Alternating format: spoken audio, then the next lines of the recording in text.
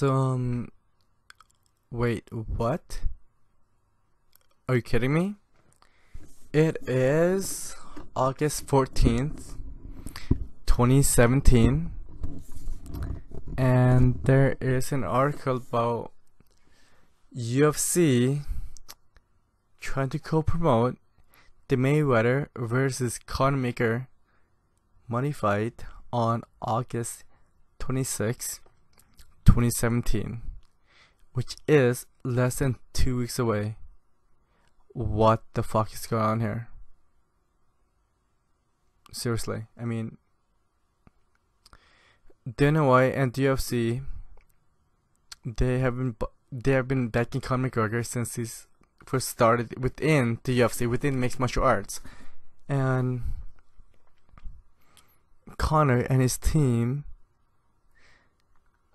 There was on a few occasions that Conor would not he would not like to pursue the boxing match without the consent of the UFC. And then before we move on, there's a bit more. There was a 4 world tour for Conor and Floyd, and Dana was on all those 4 tours. What the fuck? I mean,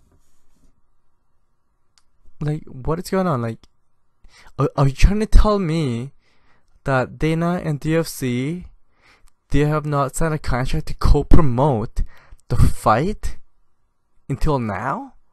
Less than 2 weeks before, and they've done all this work? I mean, I've seen the co-promote and I've seen the co-promote on Fox Sports Network.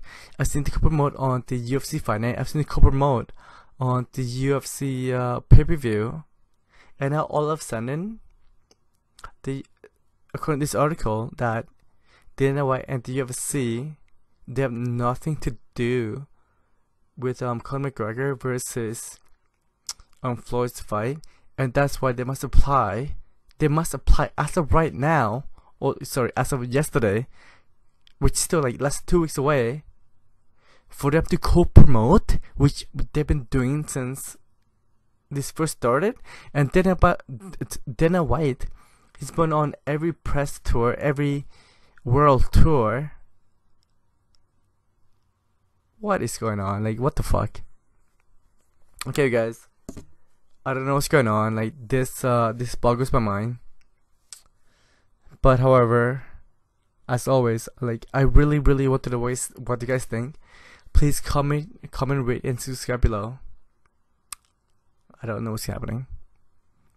If you guys could tell me, I would hear from you, because to me this is bad business. And you guys, if I'm running, I've been drinking. Have a bad day. Cheers. Good night. Oh, subscribe for more.